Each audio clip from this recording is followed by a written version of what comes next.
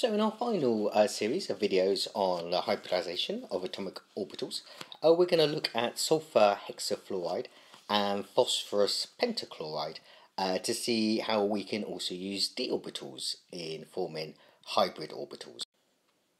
So first of all, let's have a look at SF6. Now you may remember SF6 has a octahedral arrangement of its bonds, so all those bonds are at 90 degrees to each other. So we need to think about what orbitals does sulfur have available to form 6 bonds. So sulfur in its ground state has an outer configuration of 3s2, 3p4.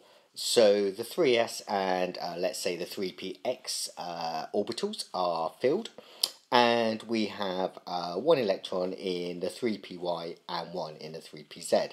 So that would suggest that sulfur can only form 2 bonds.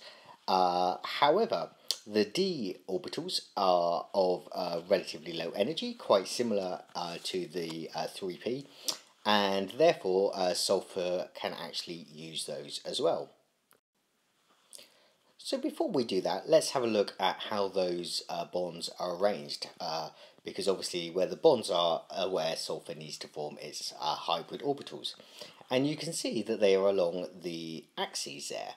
So we have 2 hybrid orbitals along the x-axis, which are going to be based here and here.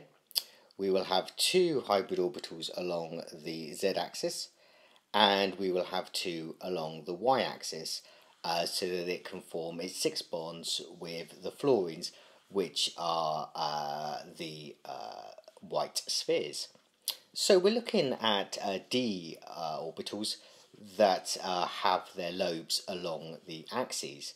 We know that the px, the py and the pz have lobes along the axes, so we're looking for the d's that are going to have the same.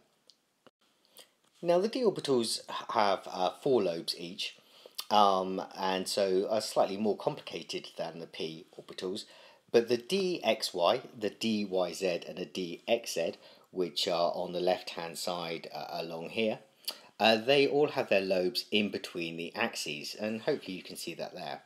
However, the dz squared has its lobes along the x-axis, and the dx squared minus y squared has its lobes along the x and the y axes, like so.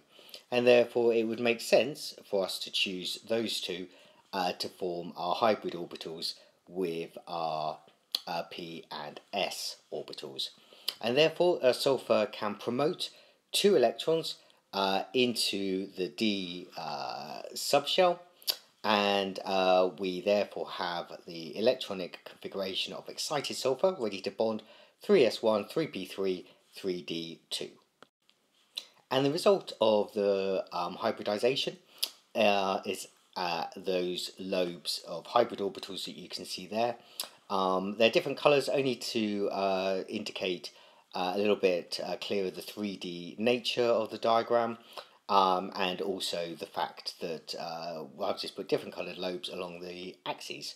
So again, hopefully you can see that we have got the 2 lobes. So we have 1 orbital here, 1 here, for along the z. We have 1 here, 1 here, 1 here and 1 here. So we have 6 hybrid orbitals that will each contain 1 electron each, and of course these become bonding orbitals, more of which you'll hear about later on, once fluorine comes along and bonds with those like so. But we won't worry about what fluorine's up to. Our main concern here was how could sulfur form 6 bonds using those orbitals. And of course those are called sp3d2 hybrid orbitals. And because we started with 6 atomic orbitals to form them, we have resulted with 6 hybrid orbitals. So now let's look at phosphorus pentachloride, or phosphorus 5 chloride, and you can see that its arrangement is of the bonds around the phosphorus is we have a trigonal planar arrangement, with these three here. So these would be in the XY plane, and then you have your two bonds in the Z plane. So we need to think about, again, the initial electronic configuration of phosphorus and how it can rearrange those electrons to form the hybrid orbitals with that configuration. So phosphorus starts as 3s2, 3p3, but of course if it wants to form 5 bonds, it's going to need to promote its 3s electron into an orbital. The choice it has is which one to go for. Now, you may remember that if we took our 3px, our 3py, and our 3s, we would form sp2 hybrid orbitals, and they would give us the trigonal planar arrangement that we see in BF3, for example. So those would account for those orbital arrangement, and then we need to find 2 in the z direction, so it would make sense to use the 3dz, and we obviously still have the p3pz to use to give us 2 hybrid orbitals in the z direction. So this is a diagram just to show how those bonds are arranged around the axes, to just give you a clear indication of why we have chosen to use the dz squared. So we promote that electron into the 3dz squared orbital, which is this one here, and we now have an excited electronic phosphorus electronic configuration of 3s1, 3p3, 3d1, and it's time to make our hybrid orbitals. And so we end up with our effectively our sp2 hybrid arrangement here, here, and here in our trigonal planar, and then when we also contribute our pz and our dz squared, we can also obtain our 2 hybrid orbitals there. Now these are all the same energy hybrid orbitals, there's no difference just because they're a different colour.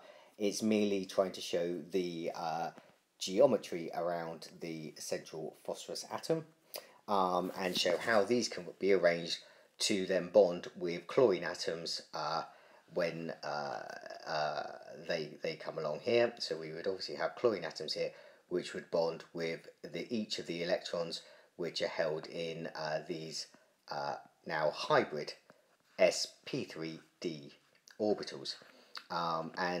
Just because we've spoken about the sp2 hybrid orbitals, that's just really to try and show you how we can work out the structure. They are all, the blue and the red, they are all sp3d hybrid orbitals. So that concludes our venture into hybrid orbitals. I hope you enjoyed that series, just to give you a bit of extension material above A level, particularly if you're interested in doing chemistry for a degree or taking chemistry on further in your studies. There's a lot more to bonding, as I'm sure you can imagine, so hopefully you will have the interest to investigate that further.